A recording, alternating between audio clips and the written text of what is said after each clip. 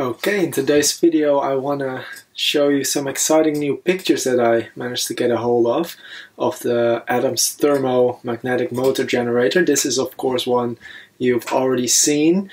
Here I say what the things are, like this is a slide from a presentation, so you see the water tank and the two drive coils and the rotor in the center. And this is the next picture. It's a side view, and you see there's insulation on the pipes now. So those were some of the only pictures I had, but now I have a couple more. So first of all, in the presentation I mentioned this quote about where Adams explains the Thermo Motor Generator, and he says this machine consists of different materials, the materials of which are of specific geometric dimensions, mass, etc., and so placed geometrically inside the rotor as to gate the awesome etheric power that is inherent in the 1.25 millimeter air gap of the machine. And he continues that he used certain materials not normally used in the construction of orthodox electrical machines, and that results in the manifestation of massive power in the form of heat at undreamed of ratios of input power to output power. Now, as you can see, he says certain materials, different materials, but he never says what materials he used. So the only reference I found to a certain material was in a third-party report by someone on a forum that said he knew someone who knew Robert Adams. So it's you know, hearsay. But he came up with the idea that it was, he thought it was lead that was used, and he came up with this rotor layout that I've also shown in my previous video. If you haven't seen that one, definitely check it out. I'll put a link in the top of this video. So you see there are 4 neodymium magnets, and then in between that are 4 lead plugs. That's exactly what I implemented as well. But now, with these new images that I have, it seems that this is not the layout at all that Adams used, and he might not even have used lead. So let's have a look at some of them. Exit the presentation.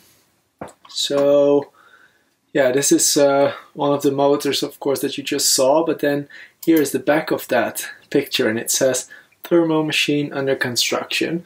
Okay, so this is what I based my design on, but as you can see, I can only see the side of the rotor. I can't really look what's happening over there. But then we have one that is actually over here, and yeah, it might be hard to see. I'll zoom in a little bit, but it says original Thermo machine under construction 1992. So this is apparently his original Thermo motor.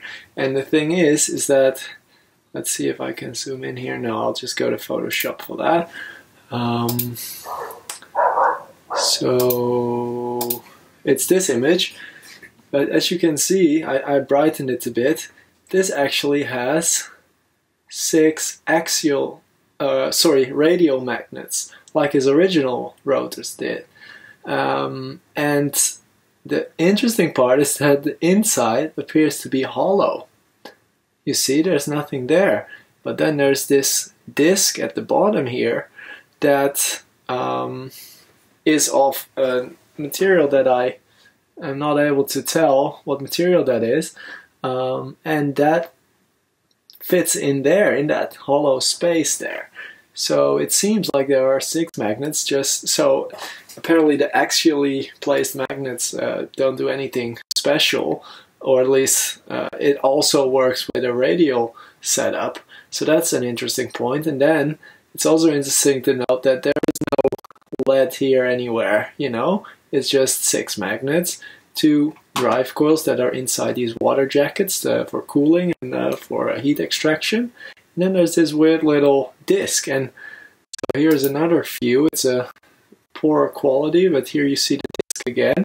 And it seems to have like these 6 holes, and in the in this other picture, in this picture you definitely see that it has 6 sort of like lines here, and so I guess, yeah, I don't know how this would line up, but I guess these are these 6 parts to this disc, and there's also 6 magnets, so maybe it connects north and south, it creates a path for that or something. I have literally no idea.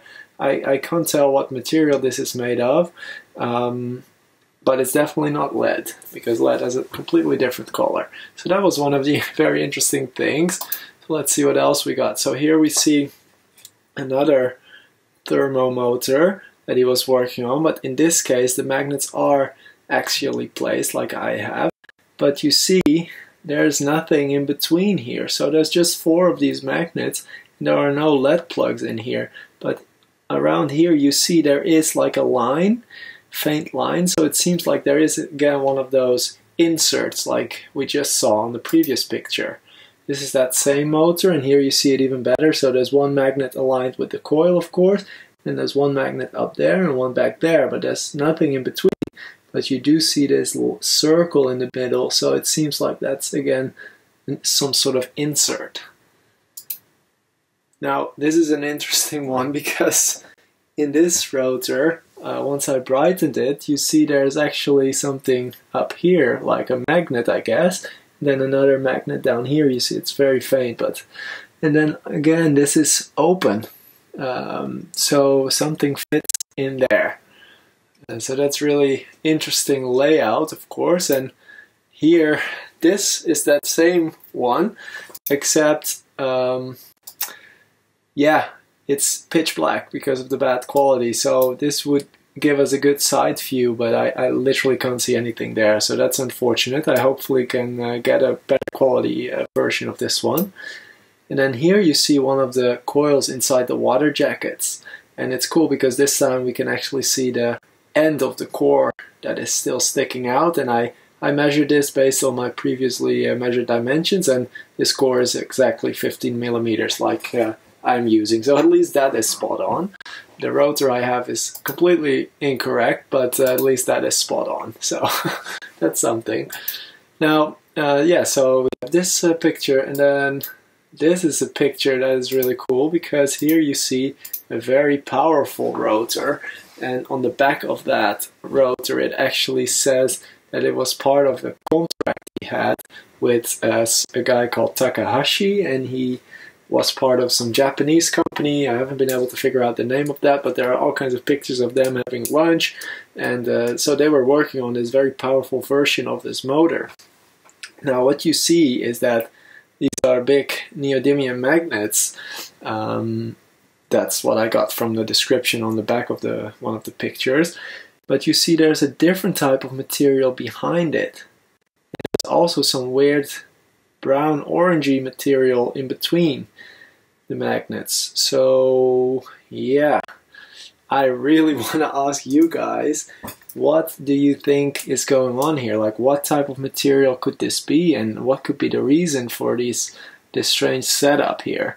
And how, you know, is this similar yet different to the original motor, with of course the radial layout as well, except the one I just showed you had 2 layers of magnets, and this is just 1 layer of magnets. So maybe this disc, instead of this disc in this rotor, they have some sort of like maybe this material goes all the way through to this side, connecting the 2 magnets in some way. I literally have no idea, and based on the color of this material, I have also no clue what that could possibly be. So if anyone has any ideas or suggestions or theories, please let me know, because I'm very curious. And yeah, because I don't exactly know what's going on here, and I would love to figure it out. Just so you guys know, I'm also trying to get in touch with with Robert Adams' children. He had 10 children, and you know, I just want to know, where are all these devices that he made, because he made a ton of them. In these pictures I see like at least 10 different versions of this thermo motor, and so they must be somewhere. And I would love to know if there are any notes or any of these devices remaining. So definitely follow my channel if you want to see where this investigation goes, and hopefully we can together we can all figure out what's going on here. It's gonna require some detective work, but so stick around, subscribe, and follow this research and definitely leave me a comment with your thoughts about what this could possibly be. Thanks.